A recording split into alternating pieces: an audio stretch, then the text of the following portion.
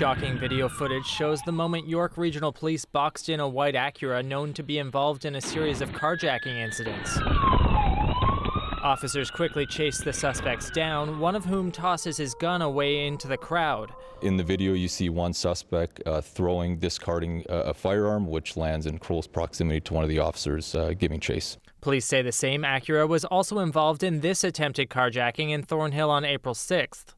And that's not all. We were made aware that that same suspect vehicle, being the Acura SUV, was involved in an armed carjacking in the city of Toronto on April the 7th. The takedown happened last Saturday after police located the Acura, itself a stolen vehicle from the Peel region.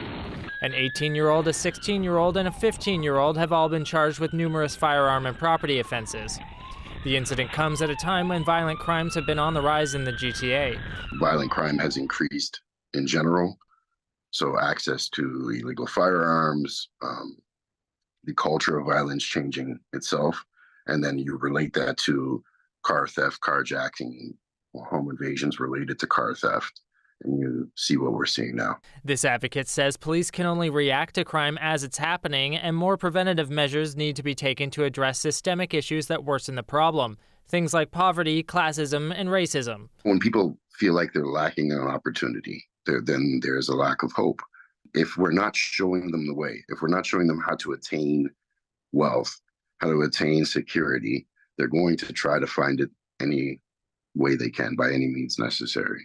As for the specific incidents at hand, investigators say they believe other people may be involved in a possible criminal network conducting these carjackings. They're asking anyone with more information to come forward. Tyler Cheese, CBC News, Toronto.